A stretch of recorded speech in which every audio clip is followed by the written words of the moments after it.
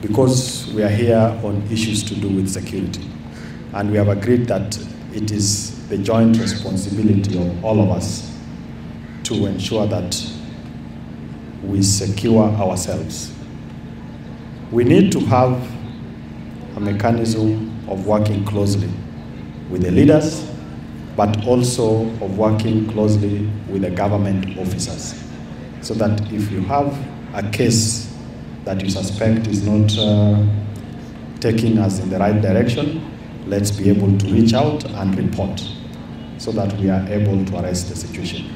There is the issue of drugs, there is the issue of alcohol, and people whom we call unscrupulous businessmen trying to take advantage of our young ones.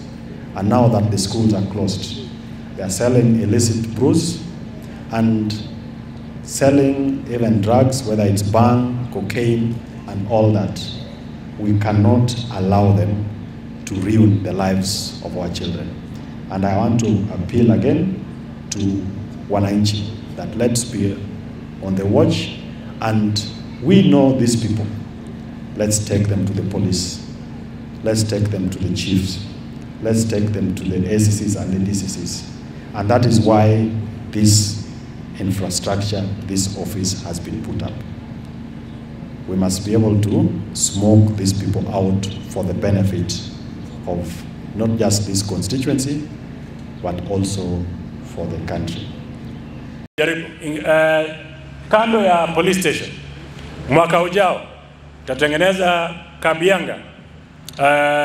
Kabianga division, pia tutajenga police station huko kwa sababu ile tuko nayo ni mzee, ili yasaidie maaskari wetu kule Kabianga. Tuko na kwa maofisi za machief, tumejaribu sana, ni machief wachache saa hizi hawana maofisi. In fact, ni vile tu sherehe na mtihani inaendelea, niko na nafasi ya kufungua zile maofisi za machief ambao tumejenga, na zile ambazo hazijakamilika tutakamilika mwaka ujao, ili kwa muhula hii ya mwaka 5 tukue tumekamilisha kujenga machief na maofisi za maofisa wa serikali. Niwaambie tu pia bwana Regional Commissioner na nyinyi police officers ambao tuko nao wa ngazi za juu, mambo ya housing ya hawa maaskari, mimi nataka PS atuambie vile anataka tufanye.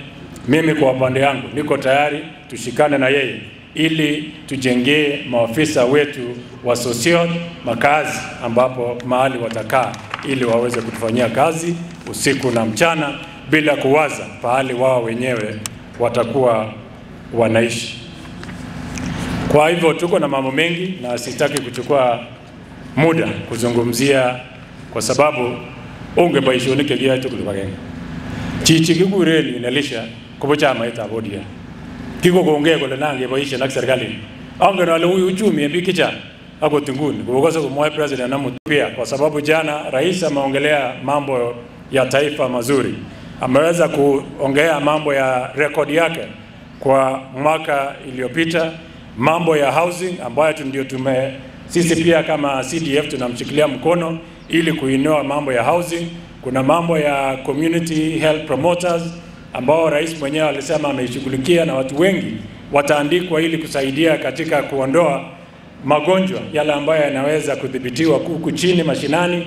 Aliongea mambo ya kwamba huyu PS Raymond na ofisi yake ya administration, wakati wataandika maaskari na wale wanajeshi watakuwa wanaandikwa, 80% watakuwa wanatolewa kwa NYS. Nataka nisihi vijana ambao wako hapa kwamba wakati watu watakuwa wanasajiliwa kwenda NYS, muingie kwa wingi, kwa sababu you will have a direct transition from NYS to Kenya Police or the other security agencies. Sasa tutie bidii. Rais mwenyewe alisema jana tunakuwa na mambo ya universal healthcare kwa magonjwa ambayo tuko nayo hapa. Rais amesema atazingatia, aangalie kwamba zile ugonjwa zote ambazo tunaweza kuimiliki na kudhibiti, na tukishindwa nayo tutakuwa na kadi ambayo mtu anaweza enda kwa hospitali aweze kutibiwa bila malipo yoyote.